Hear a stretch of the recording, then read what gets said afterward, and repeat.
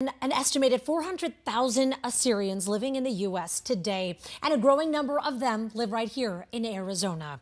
It's an ancient culture, an ancient language, and our local Assyrian community is making sure their ancient traditions are kept alive. I sat down with community leaders to learn how they're accomplishing that.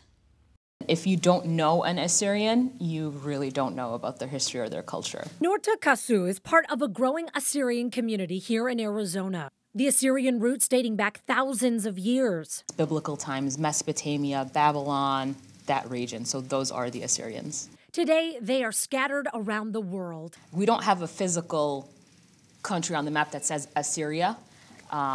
Assyria is here in our hearts. But she's made a birthright trip to Assyrian land, which is now modern-day Iraq, Iran, Syria, and other surrounding countries. Today, more than 25,000 Assyrians all call Arizona home, and they work to keep their customs and traditions alive. The biggest ones is the Assyrian New Year.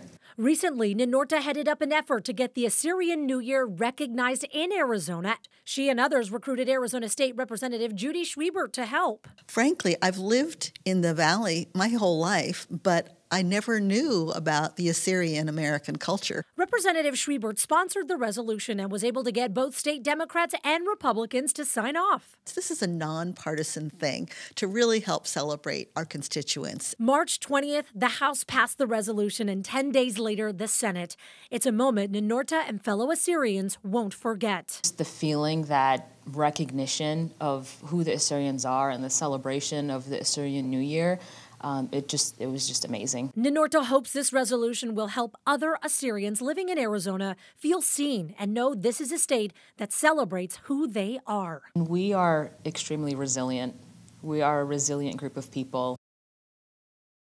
You know, in the future, she would like the state to recognize the Assyrian genocide as well. That took place from 1914 to 1923, when more than 300,000 Assyrians were killed. A bill was introduced in Arizona back in 2020, but so far it has not moved through.